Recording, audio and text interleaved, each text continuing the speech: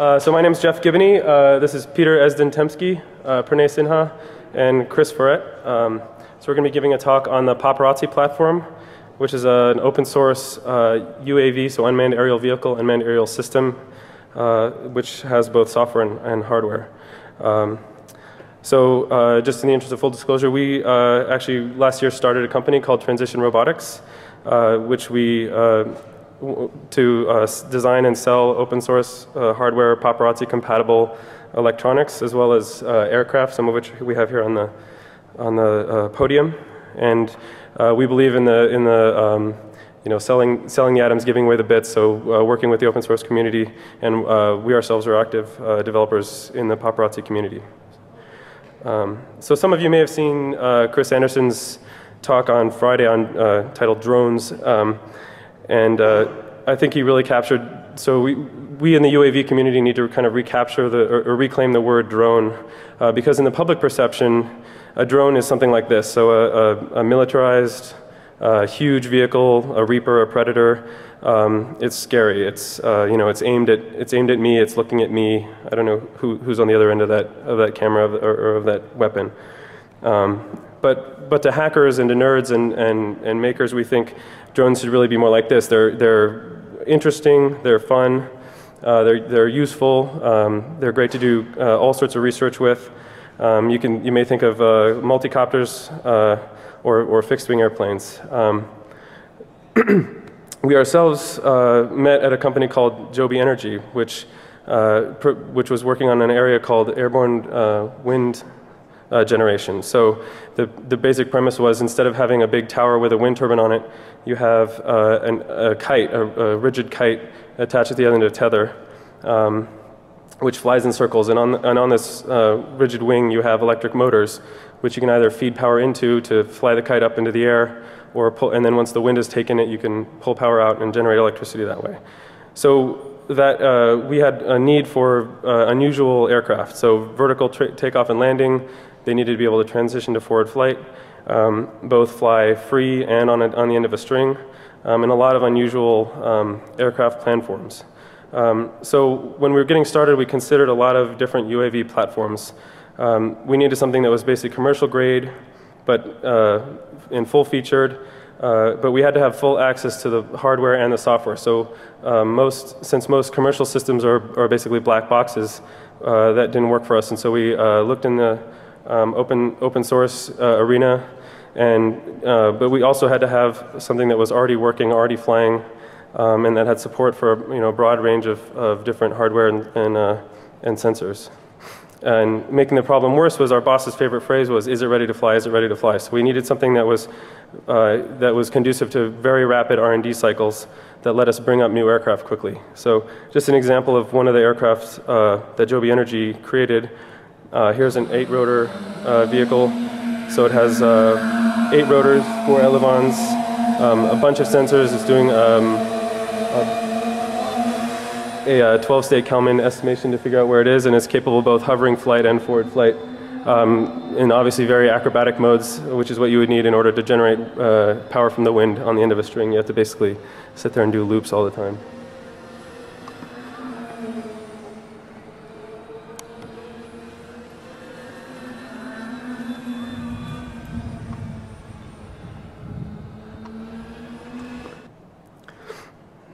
So the system that we ended up using is called Paparazzi, and we found that it really met our needs, and so that's the subject of our talk today. So I'll hand it over to Peter, who can go through some of the history of Paparazzi. Yeah. So hi everyone, from me too. I will talk a little bit about the history of Paparazzi, how it came about, and when it started, and who did that, because I think it's an interesting path that it took. It got started quite early. It was started in 2003 by 2 researchers from École Nationale de l'Aviation Civile, ENAC, in Toulouse in France. These 2 guys wanted to compete in a competition that was held in Toulouse in their spare time, and they started developing a platform that could compete and solve the mission. So these guys took this stuff, won the competition, came next year, won the competition again, and said like, okay, so we seem to have something really cool, and what do we do with it? So the straightforward thing as researchers was, let's release it and be the first open source UAV platform. And this is how it all started. And over the years, the community grew, the researchers that were using that platform for competing in competitions also grew. So 2 years after they competed in the first competition, they had 5 teams running on their system and competing in the competitions. So by now, the community is about 60 active developers committing patches into the system. And they are all spread all over the world. That's not a very central community, like some projects may be like more Europe, some more US. This is over 18 countries, and we are just counting new ones that are coming in. The code base by now is about 160,000 lines of code, of which 75% is ANSI C. Besides, of course, hobbyists started using that platform too, besides researchers, but the interesting part is like, because the researchers are working on the project a lot, they are infusing and giving back a lot of like really nice algorithms and solutions because they have to solve their missions and because they have like challenges that they are competing at the very forefront of civil UAV systems. There's quite a list of different universities involved. Adelaide, Stanford, TU Delft, and so on and so forth.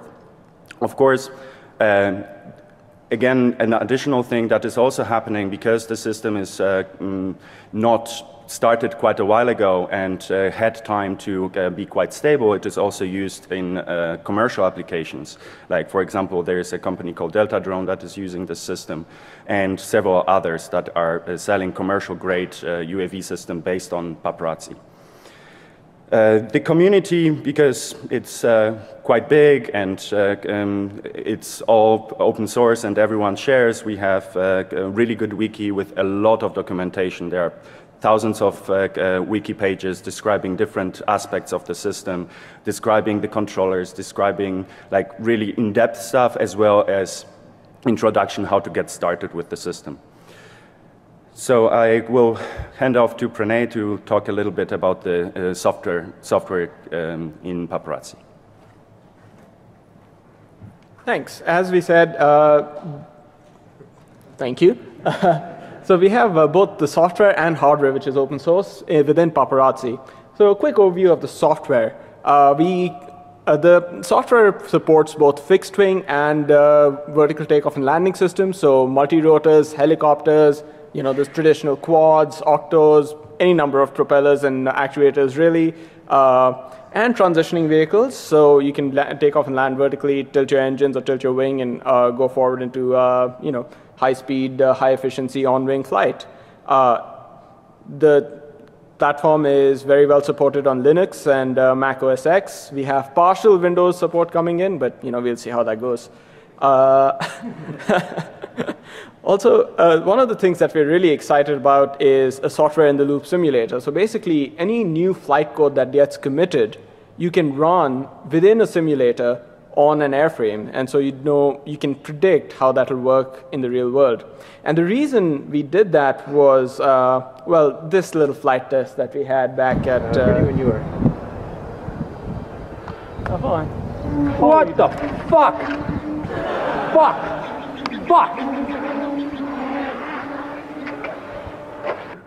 So essentially what that was, so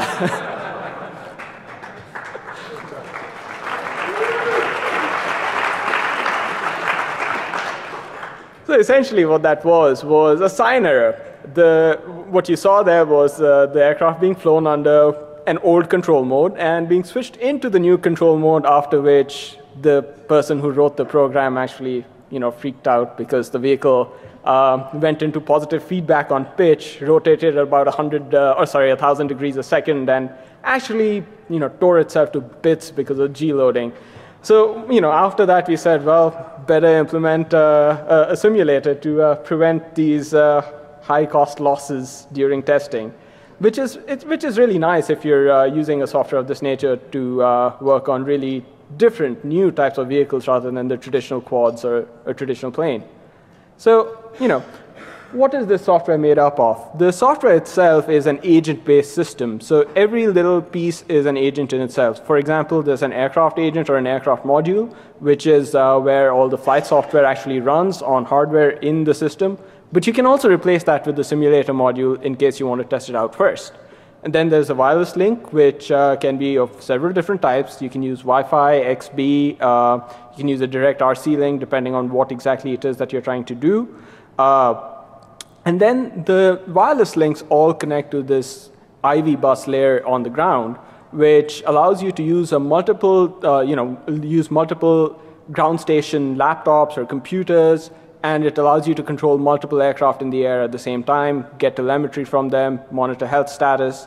And we also have a server. You can actually plug in a server, so you can log all your telemetry from the aircraft, from multiple aircraft, for future use.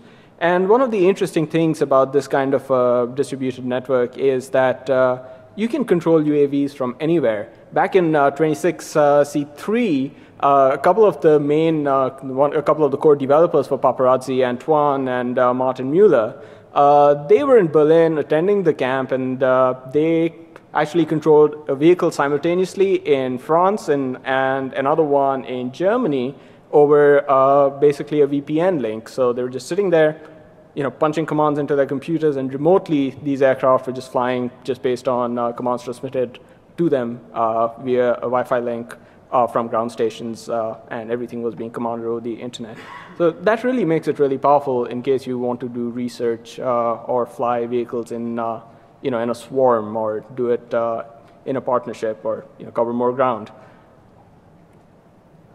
So basically, that's the overview. So this is the ground station for the Paparazzi system. It can pull map data from Google Maps, for example, or OpenStreetMaps or Bing. So you have, based on your GPS track, an accurate view of the ground over which the aircraft is flying. You can put in waypoints and blocks for complex flight paths. So you can do zigzags, you can do loiters, you can do spirals, you can do climbs and descents, all of which you can program beforehand and then change on the fly. So suppose you have 10 different waypoints, you can move them around and tell the aircraft to go to one or the other and behave in a certain way once it gets to that point. So just loiter, or do a zigzag, or do an increasing spiral to cover more ground, take video footage, anything you want. So it's very, very flexible. And the way it's all set up is that we have these top-level XML files where you can change small, just single lines and reconfigure the ground station, for example, to look differently. Also, if you notice that little green corner in the bottom, that has all the information that's coming down from the aircraft. So attitude, altitude, battery monitoring, anything that you need. So one quick glance will tell you exactly what the aircraft is up to and what the status is. So let's talk about the airborne segment a little bit. That is also very, very modular. So for example, you'll have control system blocks, so you can plug in different kinds of controllers. You have different estimator modules. You can even do simple things like blink LEDs in a certain manner. Chris, could you just turn on that vehicle? So, even simple things like that, which are fun to do. It's easy to drop in because it's all modular and all connects over a very standard interface. Then also we support a very large multitude of sensors and actuators. I think at last count, there were well over 70 sensors and actuators that the Paparazzi platform supports. So you can just plug in GPSs, IMUs. We're going to talk about that a little bit more later. And like I said, we have this XML top-level file system, which basically allows you to focus on the larger changes you want to make to the UAV. For example, if you want to add a motor, or you want to add an extra set of aerodynamic surfaces with servos, you don't have to go deep into the control code and make the changes that are necessary. All you need to do is add the extra actuator to this top-level XML file, and the code is actually auto-generated at the compile time to work on the vehicle itself. So you don't have to, this makes it really easy to develop new vehicles. And then again, to put it simply, what do you really need in an unmanned aerial system flight code? Well, the vehicle needs to know where it is, what it's oriented as. It needs something to run the actuators. And basically, it needs a control system which tells the drivers that run the actuators what to do. So basically, Paparazzi has both fixed and floating point algorithms for pretty much everything that we fly. And this is so that if your hardware is able to support the floating point systems, you can run those. Or if you need a more clean, lightweight code, then you can run the fixed point systems. Our fixed wing controller code is formally proven, which means it's mathematically deterministic. So it's very, very reliable when we're flying fixed wing missions. And we'll give you some examples of the kind of missions that Paparazzi fixed wing vehicles have done. And then for the estimators to know which way you're pointed, really, we have complementary Kalman and extended Kalman filters already implemented, others coming online as we speak, because again, open source, lots of community input. And we can represent our attitude in Euler angles, quaternions, direction cosine matrices, anything that's appropriate for your mission. It's very easy to pick and choose. As far as control loops go, we use standard PID. We use PID with feed-forward systems. And we have adaptive controllers coming online, which are actually really, really interesting. Because if something happens to your vehicle in flight, they are able to compensate. And this is actually an example of that. What you're about to see is that this aircraft will drop half of its wing in just about a little bit. And what you see on the right-hand side is the ground station track. That's the wing gone. And as you see, there's a little bit of deviation from the flight path. The green is the required flight path, and the yellow is the correct one. And now we also simulate an engine out scenario, so we've turned off one of the motors. And as you can see, the controller still manages to do it. And as a test, we tried to fly this aircraft with Twin Star. Martin Mueller tried to fly it by hand, and it's actually unflyable by hand. It's unflyable if you don't use an adaptive controller, because it's a very different vehicle once you've lost half a wing and an engine, when it's meant to fly with two engines and 2 wings. So these are the things that make the system really, really powerful. So again, it's a huge advantage to have a system that can do things like this. And then the software licensing, GPL3, free as in freedom, because again, why would you not? You get so much more input, and it's so much more fun when you get to work with so many people across the world. And now I think we'll talk about the hardware side of things, and I'll switch back to Peter for that. All right, so it is, as Pranay already told you guys, it's Paparazzi in the software arena is very flexible. But this is similar with the hardware side of things. This system started out to run, like in the very beginning, on an AVR at Mega. This got basically, the new hardware wasn't made after a very short period, because the requirements for the algorithms that people wanted to run on it were a little bit higher. So basically LPC came on, LPC ARM7 TDMI, and because we had the more powerful platform, basically we decided in 2010 that we can drop the support for the AVR. The next generation of hardware, we added ARM Cortex M3 platforms that are a little bit faster, have a little bit more I/O, and these are the 2 stable platforms at the moment. And we are also working on the next step that is really like weeks away, more or less, or maybe months, to add the Cortex M4 with floating point support, even faster CPU, more storage, and DSP commands to be able to do even more sophisticated controls and more sophisticated software, and do even cooler things than adaptive controllers. There is still a way to go.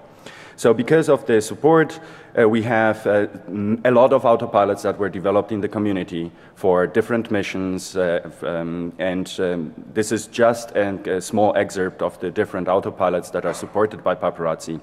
On top you see autopilots that are dedicated for fixed wings. Then we have the booth in the left lower corner that is a dedicated rotorcraft controller.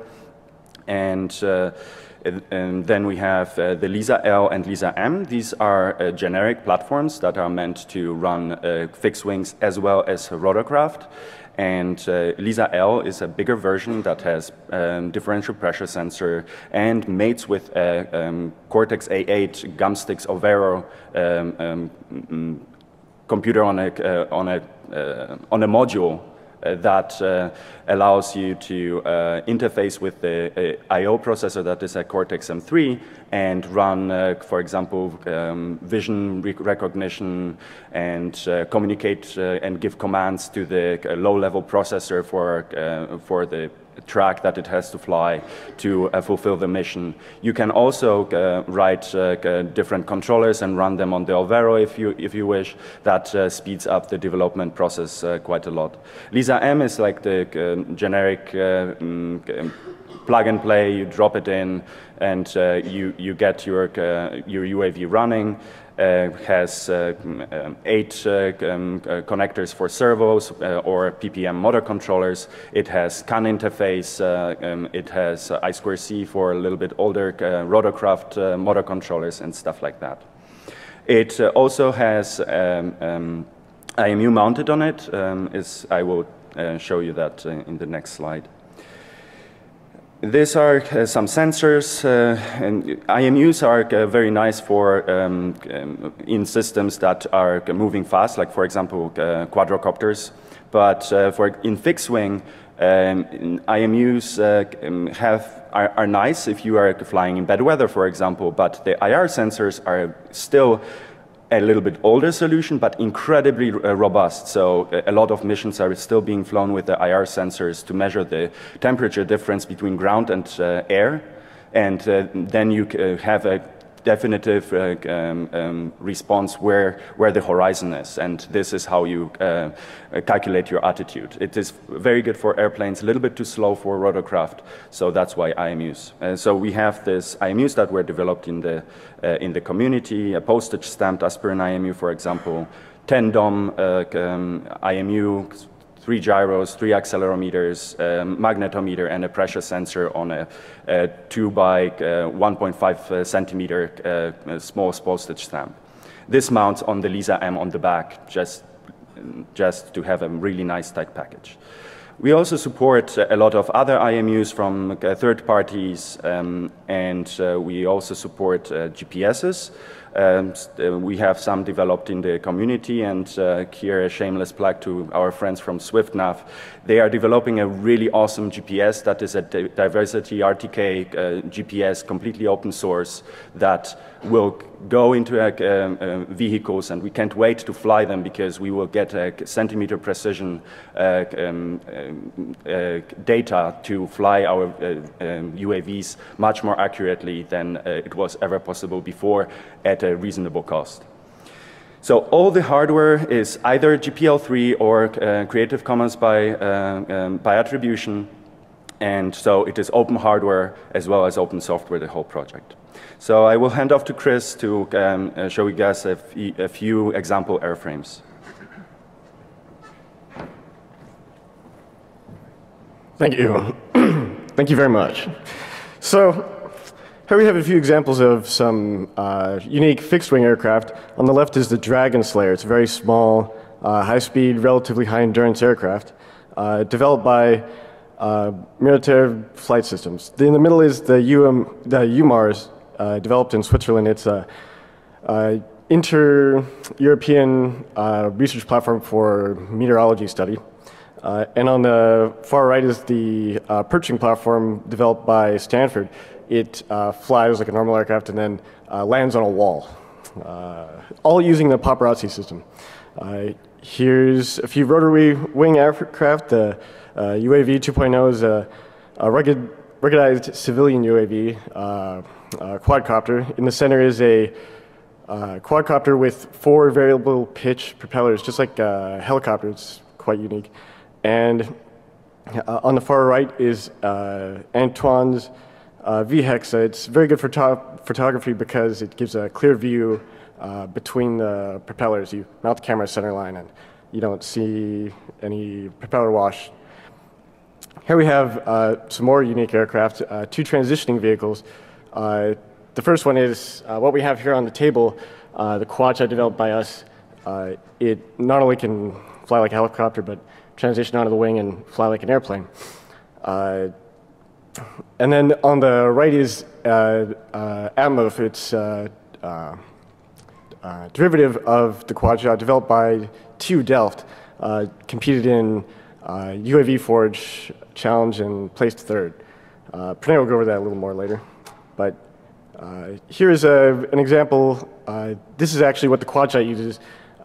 It's a Lisa M with 4 motors and 4 motor controllers with 2 servos and differential receivers with the possibility of the use of a GPS.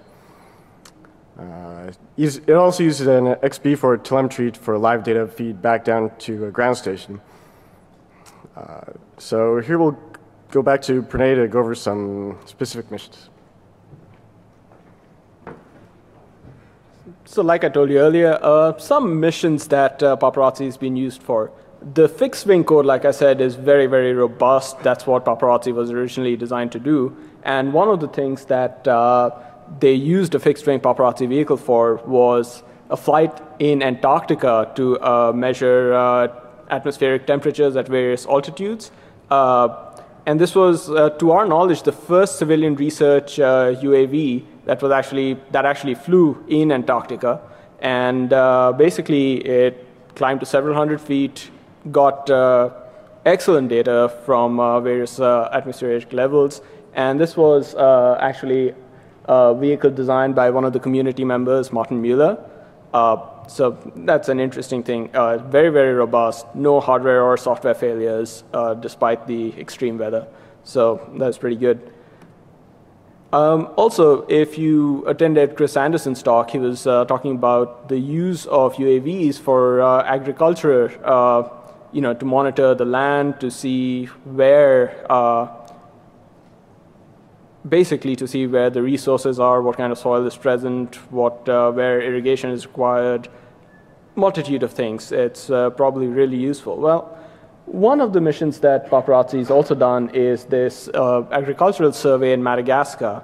And it was a multi-university project. And they wanted to study the ecosystem for agricultural uses later on, or the feasibility of preserving certain ecosystems or replacing it with agricultural fields, depending.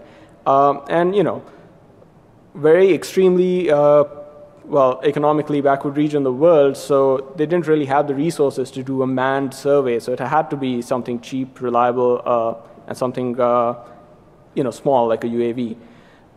Well, this Paparazzi airplane essentially surveyed over 4,000 hectares of farm and grassland, took over 8,500 photographs in multi-spectrums, so near infrared as well as visible. And it was probably one of the biggest missions, biggest scientific missions flown with Paparazzi, and probably one of the biggest civilian scientific missions that have been flown with essentially, an amateur-built UAV flying this software and hardware combination. Also, some competitions, like Peter said earlier. The JDM-03 in Toulouse in France, that's Genesis. That's why that's where Paparazzi began. That's why it was written up. DARPA UAV Forge just this year earlier. Paparazzi vehicle, the Atmo, which is a Quadshot derivative by TU Delft. They placed 3rd there. And IMAF 2012 and ENAC Rotorcraft, they won the outdoor challenge. So plenty of success even in competitions for Paparazzi vehicles. So what we'll do next is shut up talking and actually fly one of these vehicles since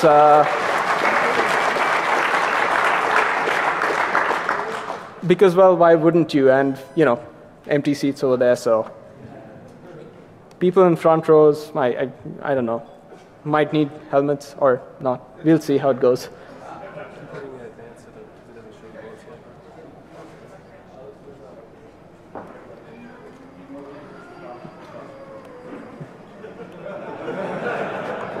Oh, like you're surprised.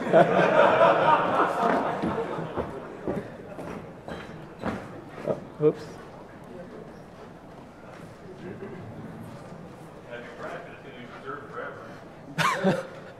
All that more memorable.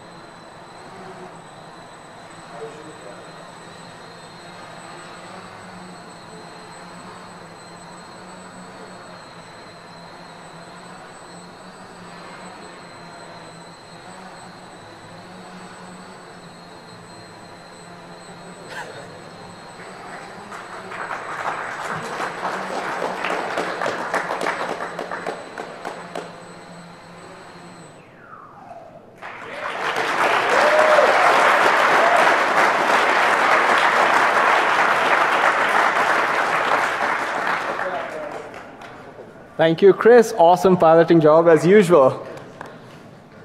And I think that's all we have for you today. Thanks very much. And Microphone up here if you guys have questions, and then we can do Q&A in the other room as well. And if you want to check out the vehicles or the autopilots, by all means, come up, take a look. And thanks again for listening. Hope you had a great DEF CON.